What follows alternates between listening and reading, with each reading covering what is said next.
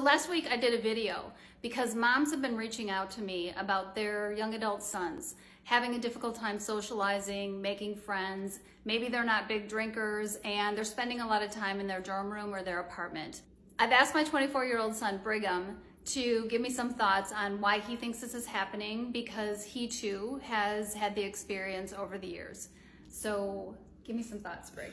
Yeah, so as a young adult myself, and I guess this is kind of the reality that I'm living, I guess I would say that in general, young adults have a tough time making friends because there's kind of this, I would say, misconception that at that stage of your life, you should kind of already have your lifelong friends figured out, when I would say in reality for a lot of people, that's not the case. And at the same time, I also think that there's a bit of a stigma around being a young adult and not having very many friends or having no friends at all.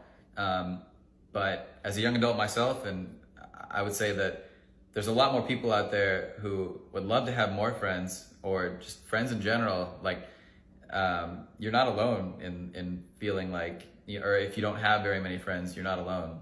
So based on that, I've got these moms that are reaching out because they're really concerned about their sons and daughters, quite frankly. What do you think parents can do to support their young adults if they see that they're struggling socially? That's a good question. I would say that, as a parent, obviously you can't hold your child's hand through, tackling this problem.